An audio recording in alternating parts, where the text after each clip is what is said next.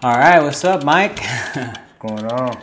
All right, man. So, thanks for being here, bro. But we already talked about what we're gonna talk about. So, let's just start off. Tell me where you're from and your upbringing. A little bit about your upbringing. So I was born and raised in South Central Los Angeles. I'm the youngest of three kids.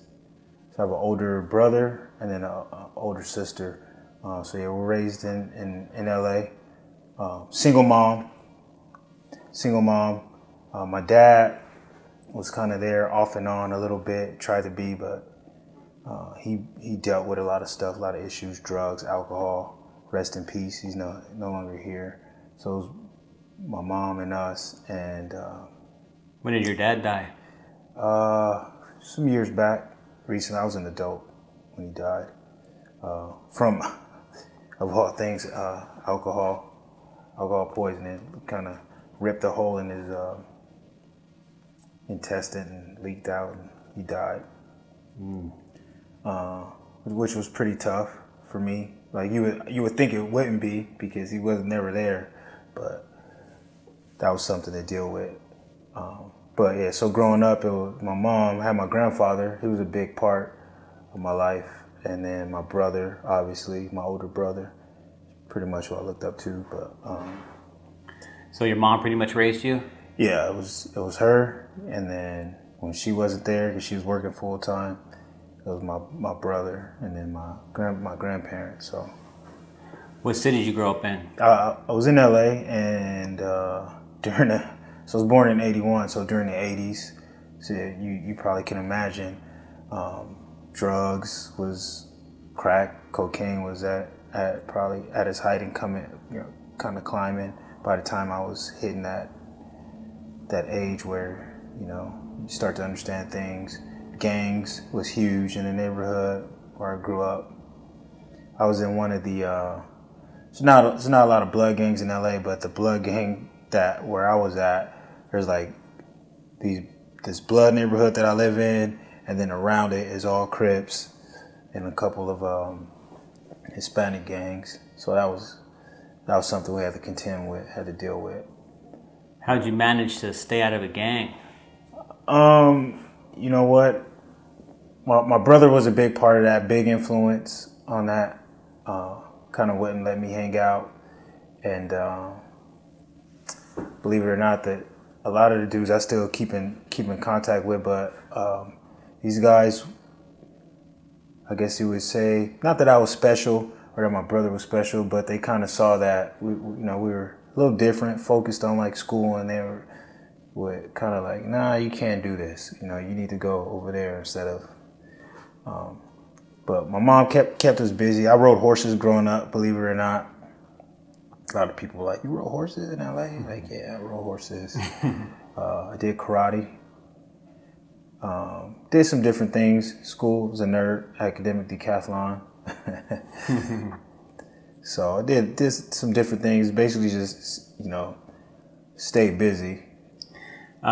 So you're a former Marine, is that right? Yes. What inspired you to go to the Marine Corps? My grandfather was a big part of that because he's a Korean War veteran, and he always talked about the Army and his experiences. And so from a young age, I knew I was going to join the service. I didn't know where. But then my brother joined the Marine Corps in '95. I would think I was in like the 8th grade. I don't remember what grade, 9th grade or something. But as soon as he joined, I knew it was like, that's it. I'm joining the Marines. And there was nothing, anybody could tell me. They tried to talk me out of it. My grades were good. Yeah, I could have went to college, but I'm like, no. All right. So it sounds like your brother was maybe a role model in your life, huh? Yeah, big one for me. Kept me out of trouble. What was your job in the Marines? I did a few things. My primary job was as a machine gunner, infantry. I did that. I was call it a Marine.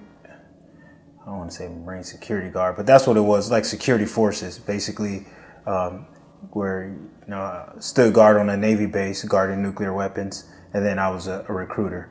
But the main one was, you know, my primary job was as a machine gunner in infantry. So, that's basically the infantry guys are the frontline guys. When something happens, if you're infantry, you're up front. And for what I did, the heavy machine gun. So when you see those movies with these big guns or whatever, that's what I did. It's like I had 50 cals and Mark 19s, which is a grenade launcher. And in my company, the unit I was in, we actually took those guns and put them on the back of Jeeps. So I was in a helicopter company. So everything we did, we went in on all our training, we were on helicopters. And I hate heights, but I didn't really have a choice. But so we flew in, you know, fly here, fly there. The Jeep drives off. You have this machine gun on the back and shoot at the target or whatever it is. So, can you talk a little bit about what life was like in the Marines? What a typical day was doing what you did? I mean, I did several different things, but I think the one that people most the one thing or the one job I guess people most know us for or kind of hone in on is the infantry thing. So like that, a typical day in the infantry, you wake up in the morning, probably 5 o'clock in the morning, 6 o'clock in the morning, whatever. Eat breakfast.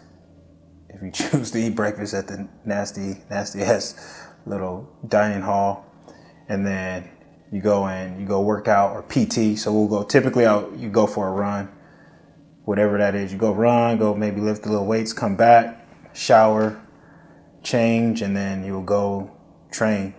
So you work on different skill sets. And for me, when I got to my unit, we were doing workups. We were preparing to go overseas. And we kind of knew there were like whispers of war. So we kind of knew what we were going to do. Where were you stationed? I was at Camp Pendleton, which is Southern California, close to, it's in Oceanside, it's like an hour north of San Diego, maybe an hour, depends on how fast you drive, an hour south of Los Angeles. So I was there and Camp Pendleton has its own weather system because it'd be raining one day. So we did, we would train, or you would go to the field for, weeks at a time. And the field being you're sleeping outside under the stars in the dirt, and you're cold and hungry. That's just the life of an infantry Marine, basically. And what was that like? How long would you stay in the field at a time, sleeping outside like that? Well, you're in the field for a week or a couple weeks at a time during the workups, and a workup is when you're preparing to workup. So you're preparing to go overseas. So you're going overseas. I went on a boat, on a Navy boat. They gave us a ride, but we're preparing to go overseas. So during the workups, you have certain types of training you have to do to be qualified to even for your unit to go on this deployment. So during these trainings, you're doing things where you're preparing to do maybe humanitarian services where you're handing out food. You have to be able to do like special operations capable, which means you can go and board ships and do things like that, or maybe go into like different towns, or you're dealing with even like like I said, I was in a helicopter company, so you'd have to be able to pass some tests that they the headquarters, the big wigs had these certain marks that you had to be able to do. And that's what the workup is. And it also, the purpose of it is to get guys on the same page, that cohesion. So once you're overseas or in a different country or whatever it is, things are second nature. They know you can hand out food on this block, and then on the next block kind of engage the enemy with your weapons or whatever. So that was the whole focus of the workup, and getting you ready,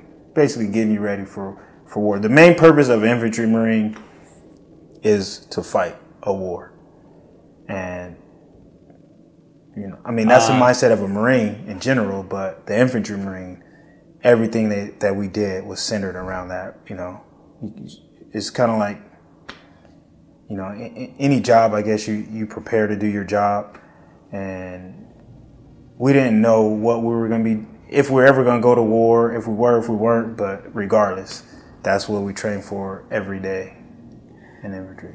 So basically, it sounds like as an infantry Marine, you're trained to kill. Is that right?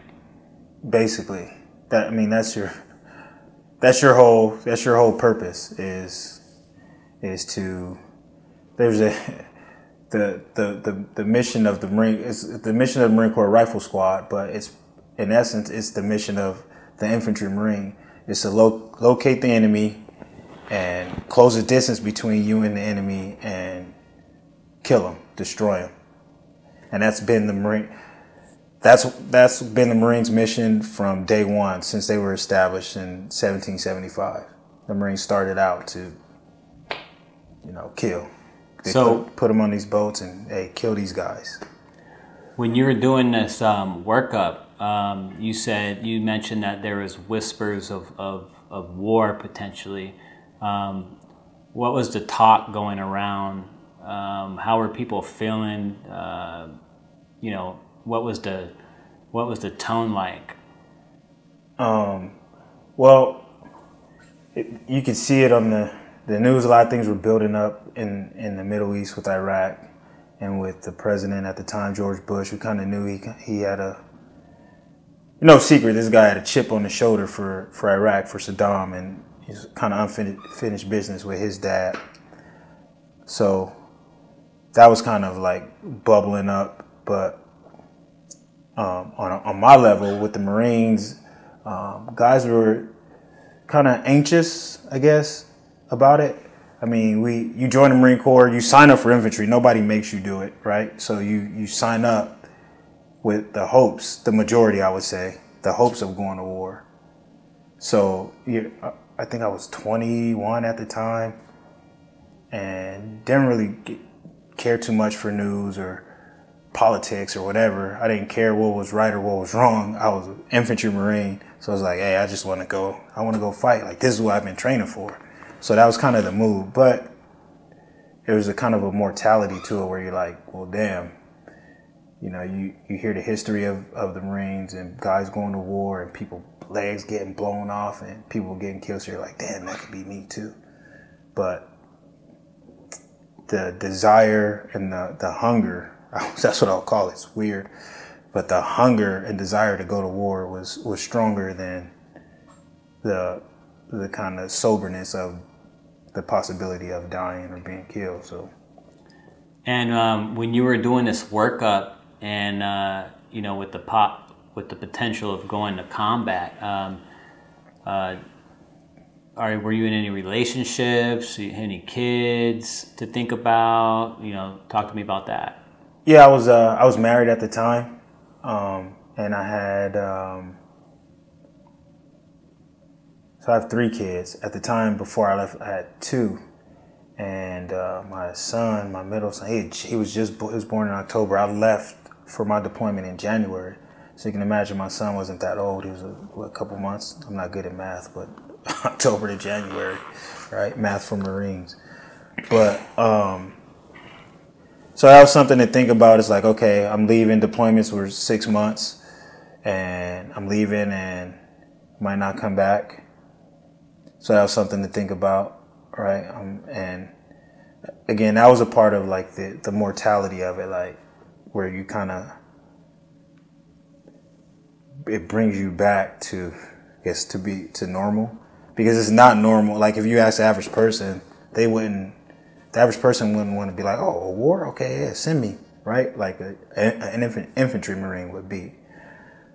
But it was kind of hard to balance that, you know, because on the one hand, I'm like, when my guys are like, yeah, we're ready, and whatever comes our way, and then go home and with my then wife and kids, and they're like, oh, we don't want you to leave.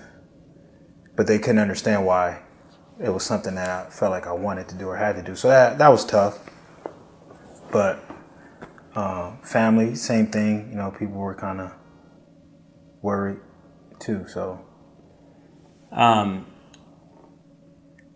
you ended up going overseas, right?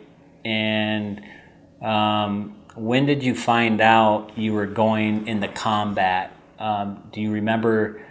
Was it an announcement? Did they do a formation? I don't know if you could recall finding out or getting that announcement. What was that like? I don't remember. Excuse me. I don't remember exactly when. I mean, we were like, honestly, before I even got on the boat to leave, we were like 80% sure we were going to war. You know, we could tell by just kind of the way because normally they, you go to certain ports, they were like, no, we're not going there. We're going to go here. We're going to go straight to the Persian Gulf or whatever. But I think we were on ship when they told us like, hey, we're in Kuwait. I do remember. We're in Kuwait and we were sitting. We had a big bonfire with all the seniors. We call them the seniors, are the platoon sergeants. We were all out there hanging out, and then that's when they told us that we were going to be going into Iraq. But we kind of, I mean, again, there were clues, like the writing was on the wall, because we had CNN reporters embedded with us in Kuwait. And that's not normal for a deployment. Like normally you'll have because there are a million different jobs in the Marine Corps, you have your Marines that their job is to take pictures. That's what they do. But we had civilian media with us, so we knew like, oh, something up. But so how did that make you feel? How did you feel when you knew for sure you were getting ready to go into combat? Did you get an opportunity to talk to your family at all, your kids, before you went, or what was that like? You know what? It was sobering, because initially, you have all these thoughts like, yeah, I can't wait, and then it automatically went to, well, damn, am I ready for this? And I was a sergeant, so I was in charge of Marines, and I'm like, am I ready for this for myself? Can I lead these guys through what's about to happen? I don't know what's going to happen, and I didn't get to, we weren't allowed to call home or write home and be like, hey, we're going to war. They pretty much, they found out from watching TV. But it was a sobering moment. It's kind of just like, oh shit, like it's really, really happening. And then we started, they said we train, you're constantly training, right, for combat or whatever. But then after that announcement, we started training for specific missions where we would lay out certain, like how a building may be laid out that we may be going into, or an area. And that's when it was really like, it's kind of like a dress rehearsal, pretty much. We try to kind of imitate where we're going, like rebuild it, and that was like, oh shit, like this is really about to happen. So, do you remember can you recall your first day landing in Iraq? How did you get there? Yeah, I remember the first day. Is funny. We flew, because we're in a helicopter company, so we flew in through. We came up in the south, and we're a little city called Qasr. It's like kind of like a port. Well, it is a port, not kind of like a port. So that was our objective, and we flew in through the south, and I was in a CH 53, a Super Stallion. So these things they're big, massive helicopters to carry our Jeep and our guns. And we flew in, it was surprisingly during the daytime, and landed. And the ramp, when we landed, the pilot, I don't know what happened, but he landed too hard and the ramp broke. so it wasn't open. So like we're sitting now in enemy territory or whatever, and we can't even get out. Like, so that I was like, oh man, this how this thing's gonna go. We can't even get out. So I mean, eventually we got out, and it was just a rally point, and there was nobody around, thank God. But so what was it like being there? What was it like being in Iraq? Initially, it was surreal, you know, because you're like, okay, I'm finally here, you know, I'm in combat, right? Because Marines, that's what we want. Like I'm here, I'm in combat, and it was surreal. But you know, like we're convoying or going up to our first objective, and there's nervousness. You don't know what's going to happen or what's going on, and then like the first firefight. We're driving our Jeeps. We're in the back of the company, and you hear shooting up front. So we go up, and we're in that first firefight, and that was crazy, you know, because the thing with it is, for me, I can't speak for everyone, but before and after firefight is the worst, because before you're like, damn, I might die. What if this? What if that? But the thing about the Marine Corps and infantry specifically is all the training that you did, that we're out there, and any infantry Marine will tell you, in the middle of the night, middle of the day, when you're training back here in Camp Pendleton, you're complaining, you're like, this shit sucks. I learned that it paid off, because in that moment, however long it is, your training kicks in, and you're not thinking about, you don't have time to really be, I guess, worry about what might happen. You just kind of return fire or do whatever, and that's what happened. And then after it was over, it's like, damn, you start to remember like maybe a bullet that was hitting the dirt over here or whatever, and then you think about what could have happened. But so, you know, while there's bullets, you know, flying your way, like it sounds like maybe you have an adrenaline dump, huh? Like, I mean, what did it feel like? Did like your training kick into play? You know, what was the reaction? Did everybody know what to do right away? Because you're around a bunch of people, Marines, that, you know, most probably haven't been to combat before, right? Right. None of us had been to combat. I mean, minus my platoon sergeant, he had some combat experience. And maybe there was, in my platoon, he was the only one with combat experience. So the other, you know, staff sergeants and those guys had experience from maybe Kuwait back in the day, or Somalia or whatever. So, but the rest of us, we were just like, you know, we're just going off of our training and no experience. And the group of guys I were with, they were solid. We were all pretty tight, and it was a solid group.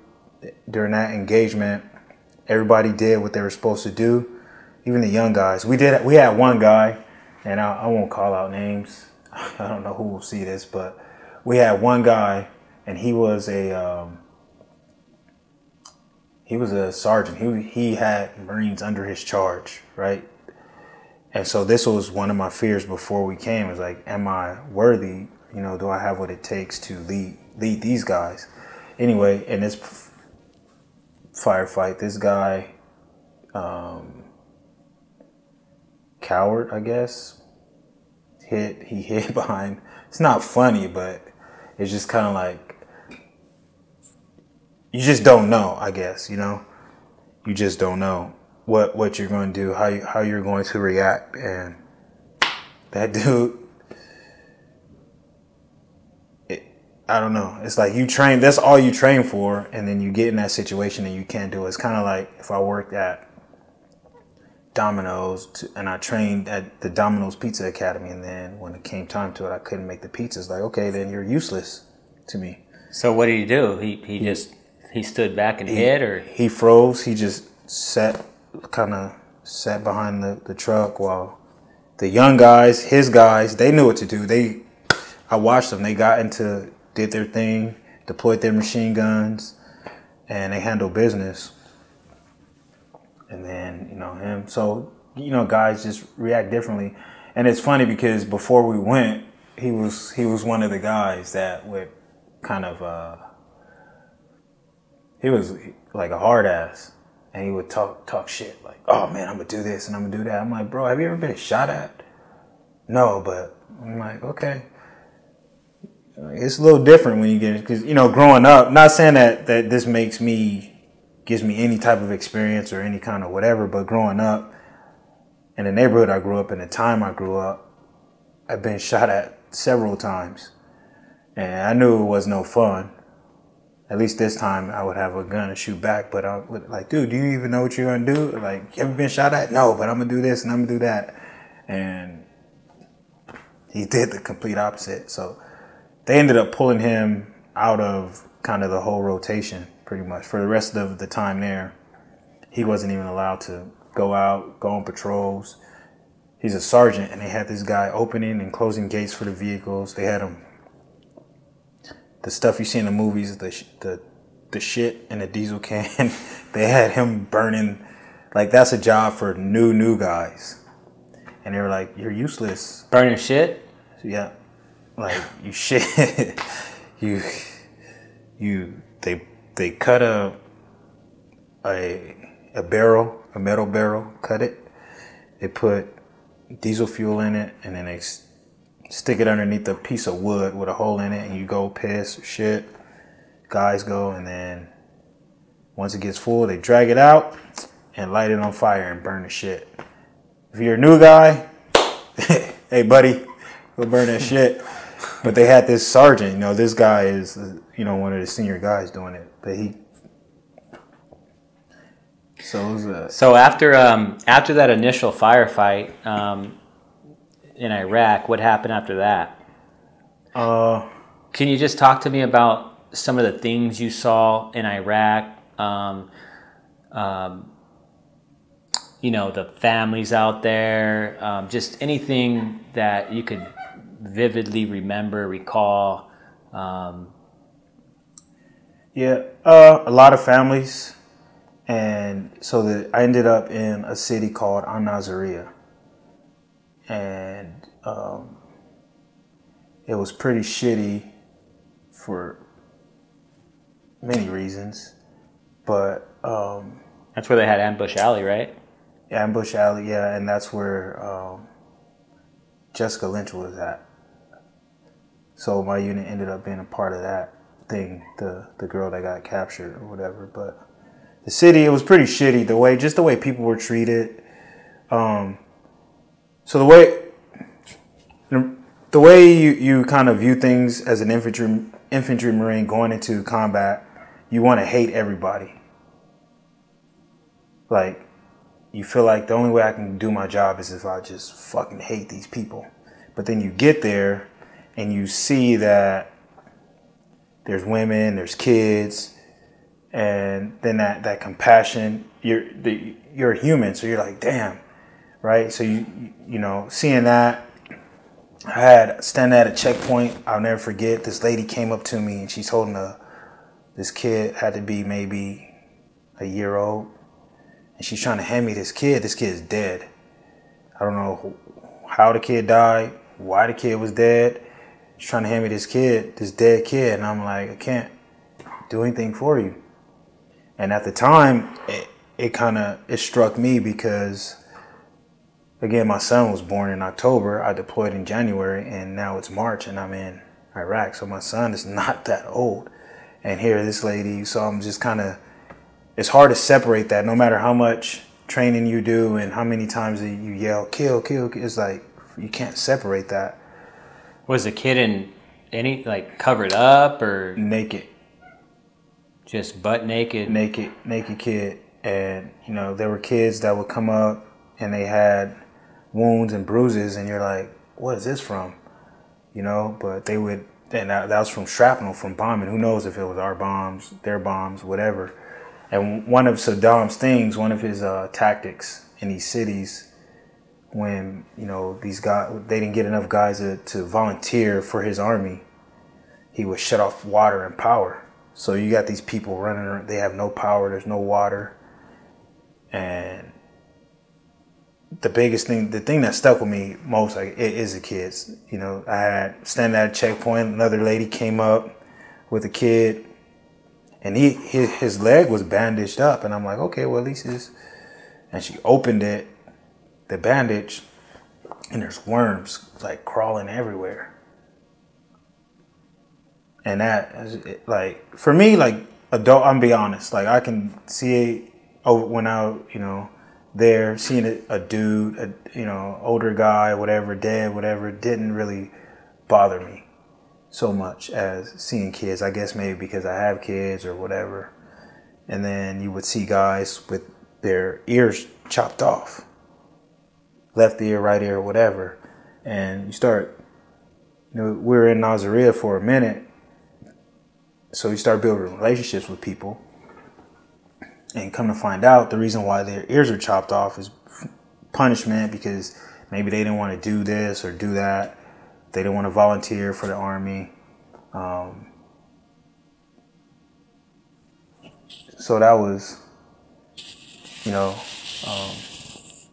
tough. And for me, and I don't talk.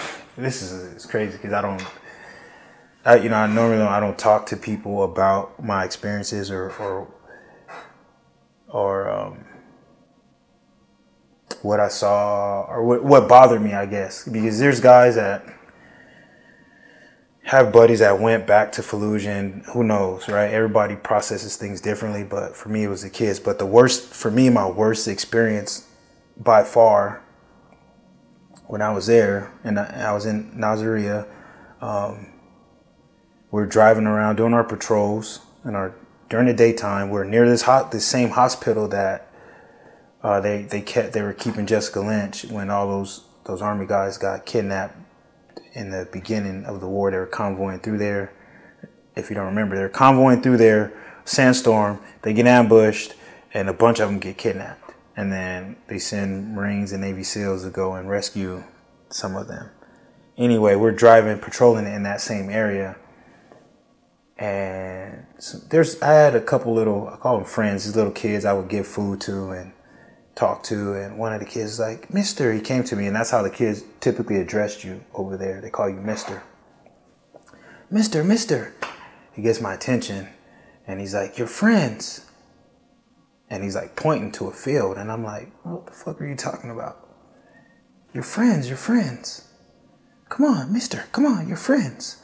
So I'm like, look at my guys that I'm with, and they're like, let's go. So we were driving, we're following this kid, and I'm like, dude, we're gonna drive over a landmine, or it's a setup. But he's pointing at the dirt. You're friends. And I'm like, you could see like a piece of plastic hanging out the ground. So we start digging. I grab a shovel, start digging, and pull out more plastic, and it has like blood on it. And I'm like, okay, this is fucking weird. And then I pull out it's called a mop suit. It's the things that we wear to protect us against like chemical agents. But it wasn't a Marine mop suit. It happened to be Army. And I'm pulling this out, and then you could start smelling the dead bodies, and I'm like, fuck. Like, I had to stop. Right away, I knew what it was. And so for me, like, that was the worst thing. It's like I'm digging up fellow Americans, like fighters, like soldiers, like and I'm like, fuck, that could be me. Like, they just took these people and just fucking threw them, and the grave was maybe 3 feet deep. And that's what they were worth. And that, like, to this day, that's something that I deal with. It's not like, I know, guys, I've heard stories. As a recruiter, I talked to these Marines, World War II veterans, and some of the stuff that they saw and did. But for me, that was it. I'm like, so you had to dig up your own people from the ground and pull them out. Yeah, like I stopped. Well, got to a point where you knew what it was, and then I'm like, it was bothering me, and I didn't know how it was affecting my Marines. So I'm like, hey, no, we're done. It just fucking radioed in, and then they came in. They had whatever, and they finished it, and that's something like. So I go to, when I talk to my therapist, one of the things was maybe find out their names. So you Google it and you try to find out the names of these people to kind of bring some type of closure. But I just feel like that's one of those things, between the kids and that,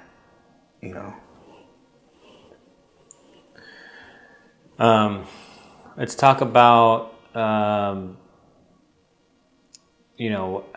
was life in the Marines after you got, well, first off, what was life like in the Marines? Because you stayed in for a while, right? After that first tour of combat? Yeah, I did. 8 years total. So you did another stint? Mm-hmm. What was life like for you after being in combat like that? Initially it's funny. It's not funny, but so you go to war, right? And you, all right, guys, pack your shit up. Get back on the boat. We're going to finish our deployment. You get on this boat. After, whatever, everybody processes things differently. Anyway, you bunch of Marines, macho Marines, and they put you all in one room, and the chaplain comes in. Anybody want to talk about how they're feeling or what they saw? I was like, of course, fuck no. Like, I'm not about to sit here and tell you guys that seeing this kid bother me or seeing this bother me or whatever. So I was like, no. So like right away it was suppress whatever. If you knew it was there or not, it was suppressed, which I didn't know. But the rest of the time in the Marine Corps, it was kind of like, it was when I got home, some of the stuff I personally don't remember, but my wife at the time would tell me about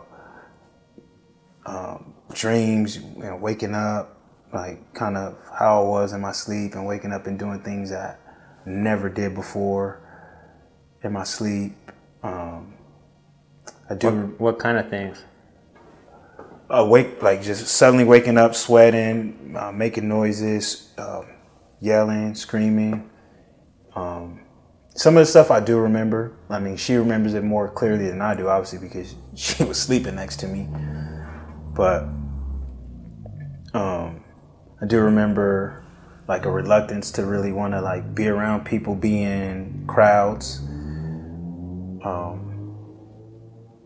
That's still probably one of those things I deal So with. this is when you got out of the Marines, right? Well, this is when I got home from combat. Yes, like shortly after. Oh, but you're still in the Marines. Still in the Marine Corps. Okay. Still in the Marine Corps, and so it was pretty intense for like the first maybe year I got out, and then it kind of, all right, I think got back, I guess, normal or whatever. I ended up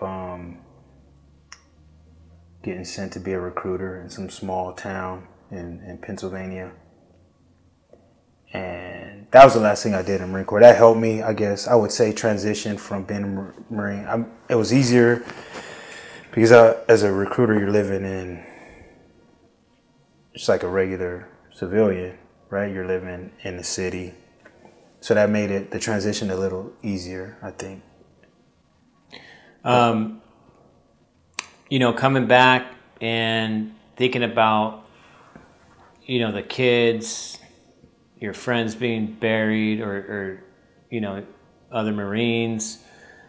How does it feel to be in an environment, right, still being in the Marine Corps, where it's not popular, or, for lack of a better term, to talk about something like that? Because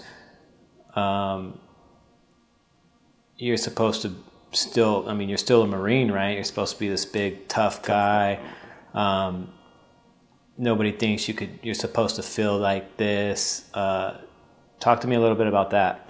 Well, looking back now, I mean, if you would have asked me about this then, in 2000, whatever, 6, 5, so I wouldn't have an answer. But looking back, you're right. Like, you have this thing where, you know what, I have to be tough. I can't talk about this shit. Or you kind of make excuses for, no, it's not, I don't feel that way because of that. It's because of whatever job I'm doing. That's why I'm stressed out. Or my family, that's why I'm stressed out. But for me, repressing those things made me push people away. And not communicate, just basic things, holding hands. I don't want to, I just don't be around me. I don't want to be around you.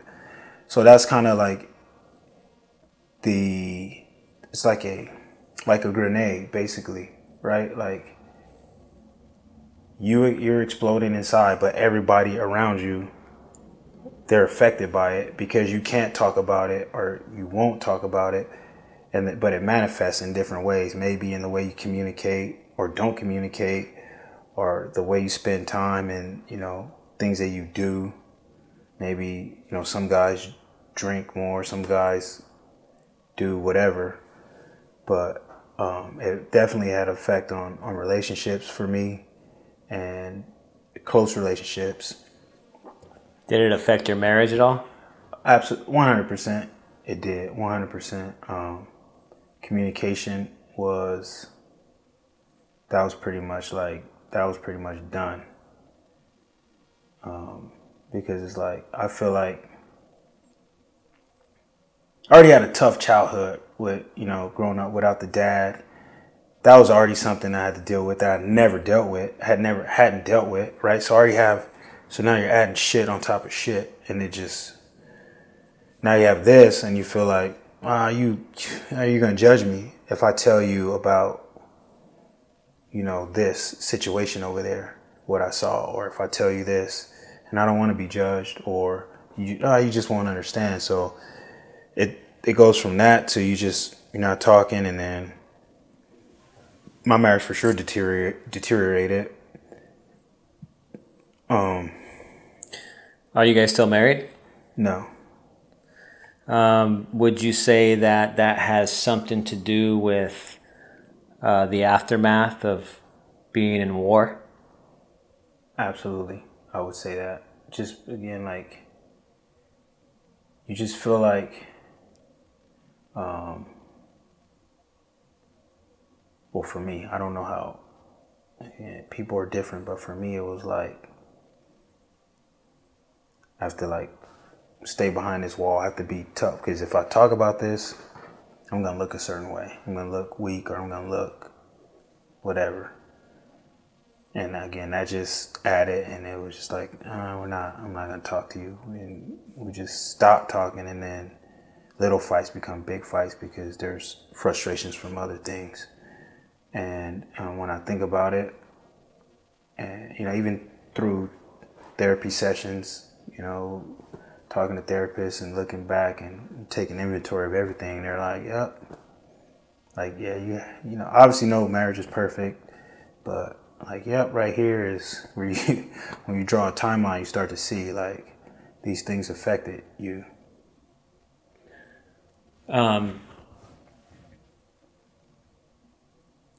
You've been diagnosed with PTSD? Yes. And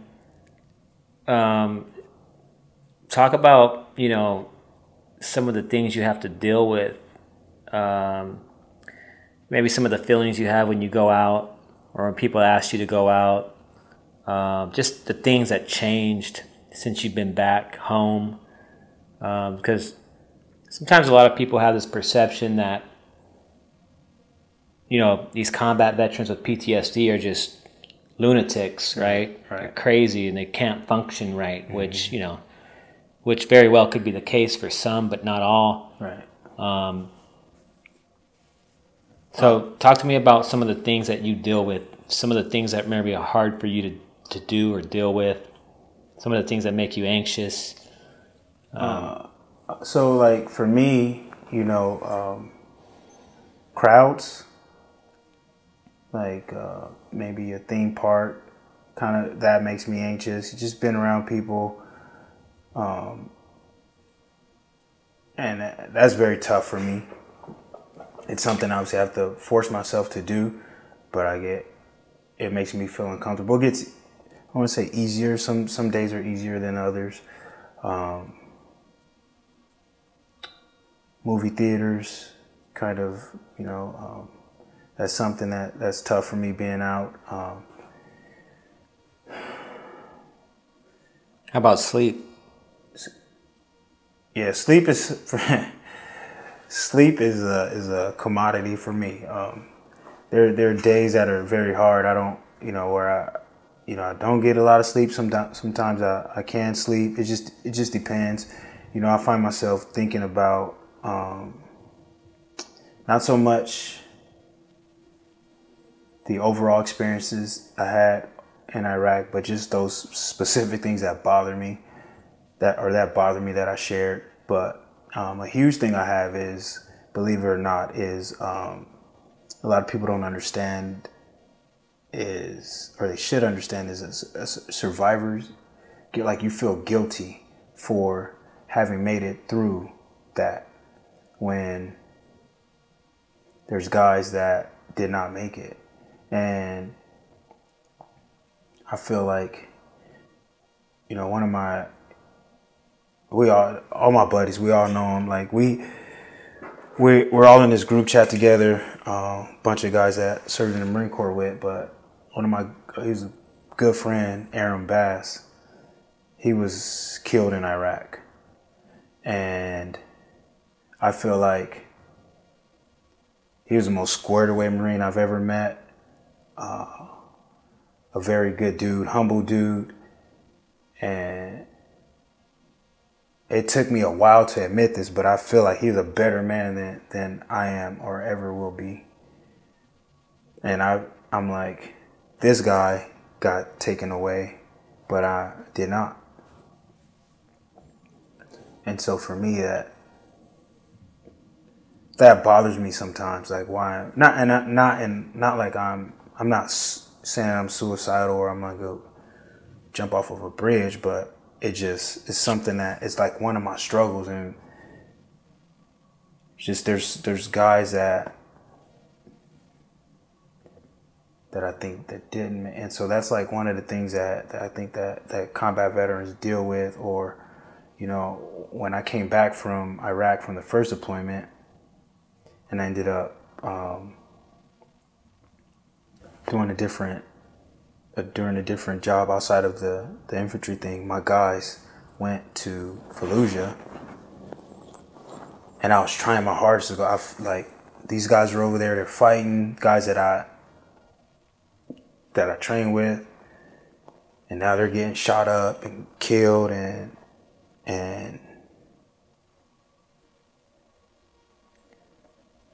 like that sat heavy with me. It still does, just to think like one of my good friends, he got shot, and we had a conversation when he came back.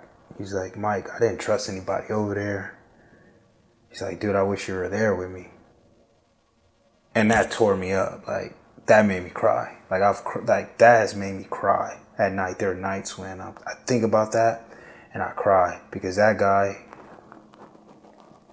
he lost his family when he came back. Just the PTSD thing. He got caught up in some stuff, some addiction. a porn addiction. I'm gonna say it because I'm not gonna say a name, but he got caught up in that and lost his whole family.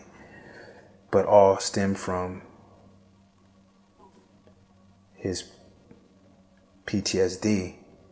And so the way that I think about it is he got shot, but he tells me if you were there, maybe this wouldn't have happened type of conversation we had. He wasn't guilting me. He was just like genuinely.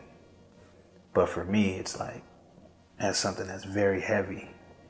And that's the heaviest thing I don't share, like, people don't know. Do you know anybody that, do you have any friends that have taken their life since being back from war?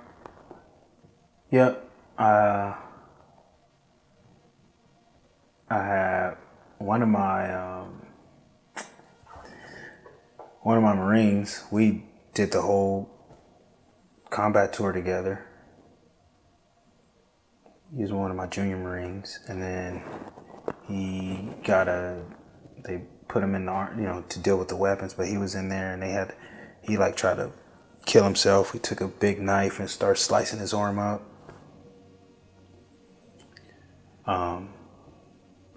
Then we had another one of my buddies. I didn't deploy with him, but I served with him at a different duty station.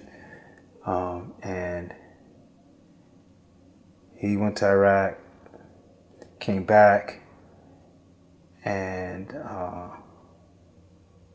went through the VA getting medication, which seems like, people probably hate me for this shit, but it seems like that's like an answer. Here, just take this, take this, take this, take this. So I believe like that on top of whatever his issues, on top of his medication, on top of life, and he ended up taking his life. And it's like, literally, he was in that group chat. We literally talked to this guy that day, and everything was good, and then it's not good. And that's how it is. Like, everything's good, and then you're in a moment where it's not good. And you're low, and you feel low, and you feel alone, and nobody understands. And so now, like, I get to those points in my life, and I think back when I first got back, I didn't realize why I was feeling like that. If I would have known, maybe I would have been able to navigate it, and I would still have a marriage. And you would think that it would get easier. I was 2003, that's 18 years ago, but yeah, this guy, I mean, you have to be feeling really lonely. Like you get to the point where you're really lonely, and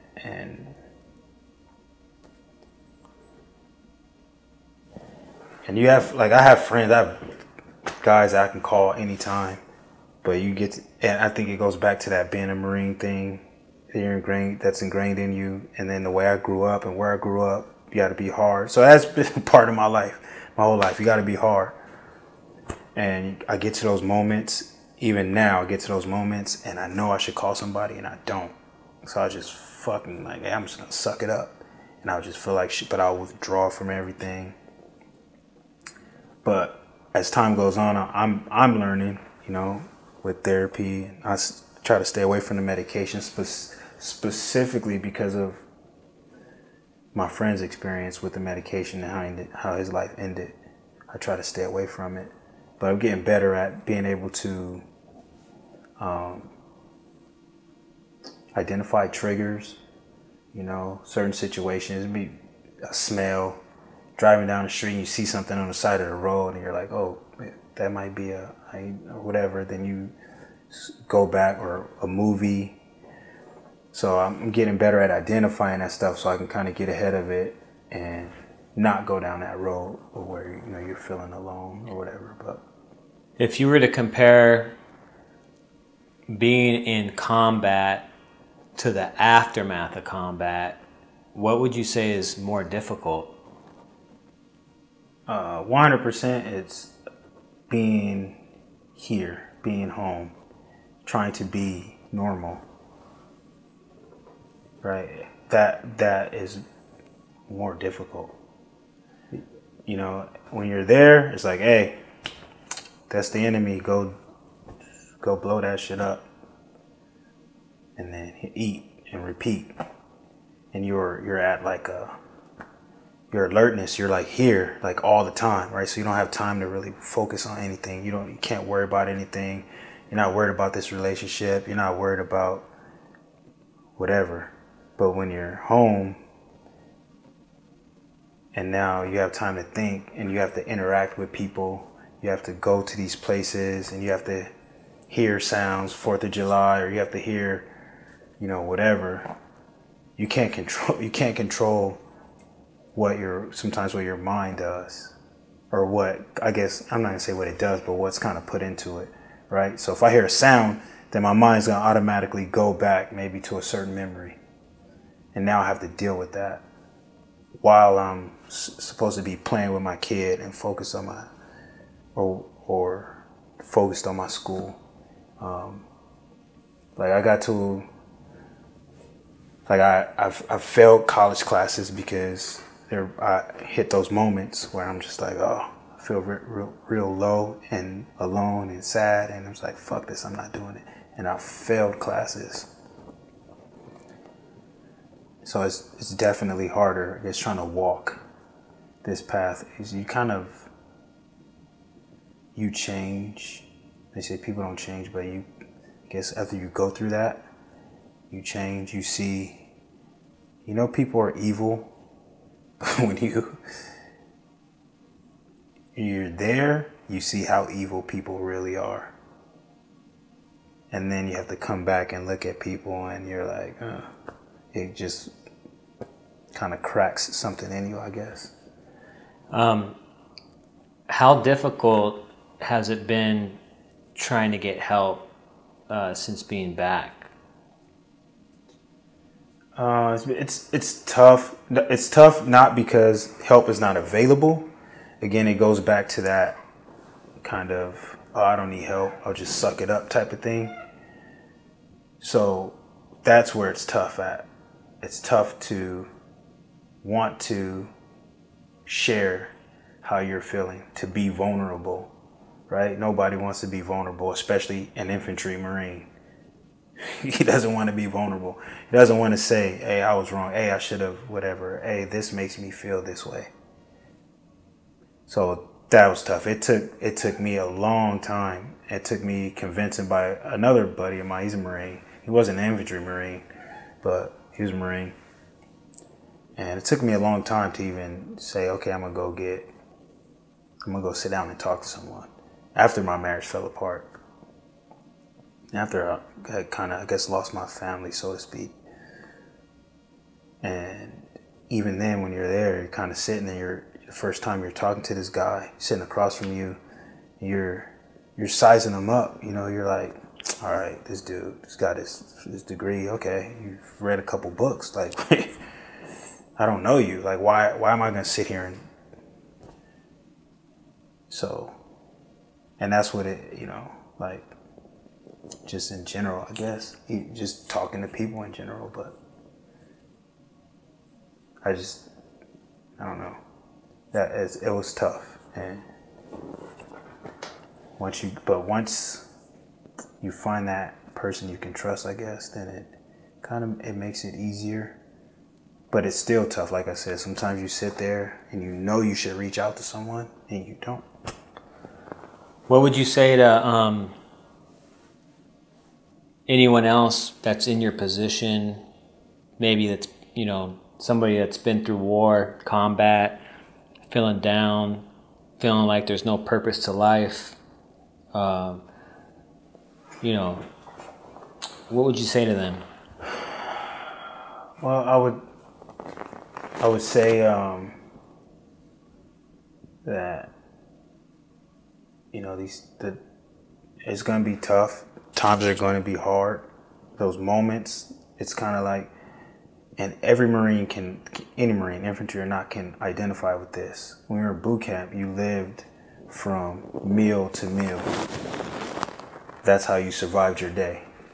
because it was sometimes so overwhelming. You're just like, all right, I just got to make it to lunch.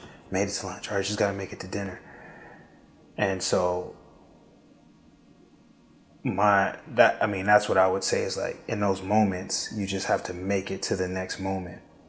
And that moment is not going to kill you. The only thing that's going to hurt you in that moment is yourself. That moment is going to hurt your heart, your mind, probably fucking go crazy. But that moment won't kill you. It won't hurt you. And there's a lot of guys that have been in that moment and made it through. And I would say, you know, gotta find something to kind of try to take your mind. You'll never be able to really, I can't take my mind completely off of it, but a hobby or something that drives you. Something that drives you. What have you found that helps you? I've got several things.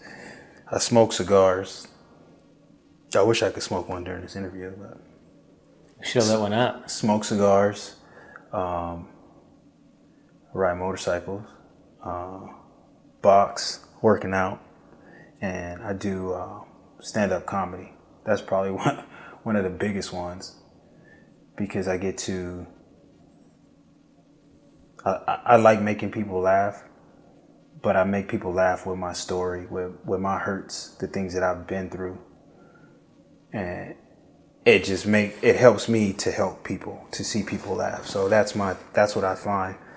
So when I start to get in my moments, for sure I'm gonna light up a cigar. That's my first thing. And then if it's late, for me, my moments always, when they come, 12, 1, 2 o'clock in the morning. So I'm not getting on a motorcycle at 2 in the morning. Or I'm not going to the gym. Sometimes I will go to the gym, but I will write. What am I thinking? What are my tears thinking? You know, if I'm crying. And then I'll try to turn that into a punchline.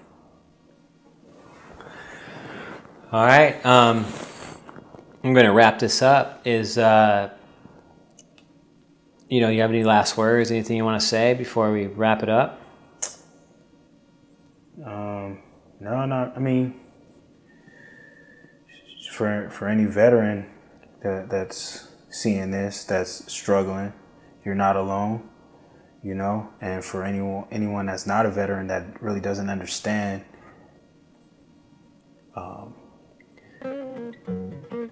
it takes a lot of fucking. I would encourage you to kind of maybe get to know, if you have a person like that in your life, to kind of get to know them. Don't let them kind of open up to you, but don't like, oh, this dude's a fucking weirdo, write him off. So that's, if I would give any advice or say anything. It takes a lot of balls to sit in this chair like this and do this interview. Be vulnerable. It's hard. Push it to the limit, I can't go no more. Red light, no way, I'm coming back.